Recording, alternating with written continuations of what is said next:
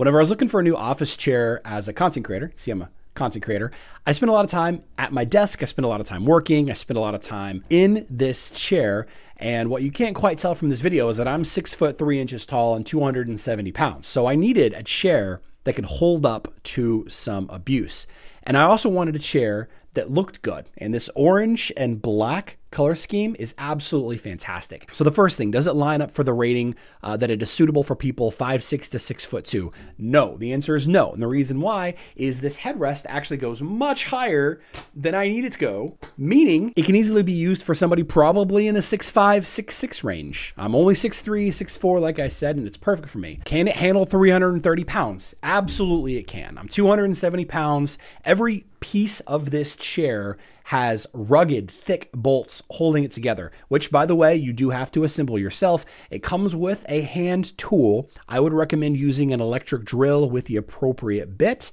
It took me 20 minutes from opening to complete assembly using an electric drill. Probably take you 45 minutes or longer if you're using the hand tool, plus having a sore hand as well. There's a lot of shininess on the lower half of it, which I like that it's not on the upper half. As a content creator, I don't want any glare at all. And the orange really pops against my back wall and the look, my skin and the clothes that I wear. The one thing that I would recommend against would be getting a green chair, especially if you use a green screen behind you. I don't like gray or black chairs either because they tend to kind of wash you out when you're trying to have a difference between the foreground and the background in your video image. It's got 5 heavy-duty casters to roll me around. There's no squeak or anything in this chair whatsoever.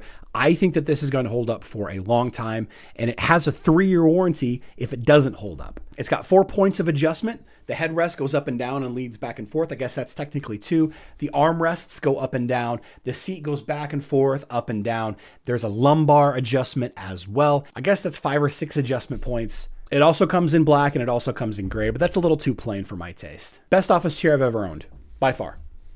By far.